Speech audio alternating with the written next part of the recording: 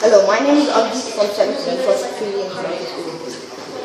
I'll show you how to predict the number of images formed by two pyramids. Okay. First, you have to take any degree angle. Say we have a 90-degree angle here right now. So basically what we have to do, we have 90 degrees. So we do 360 divided by theta. So here theta is 90. So it will be 360 divided by 90. That 360 divided by 90 is 4. If you get an even number as the end product, then you have to minus 1 from the end product. So the images formed here, as you can see, are 3. So 360 divided by 90 is 4, minus 1 is 3. So here we have 3 images. This time we will set it to 180 degrees.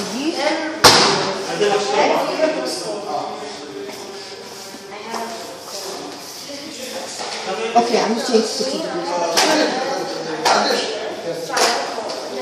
Okay, so now you can see that the angle has been set to 60 degrees now. So this time it will be 360 divided by theta, and theta here is 60 degrees.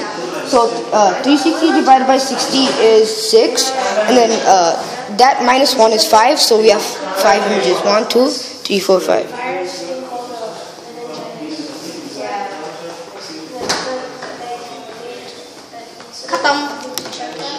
Okay, so that's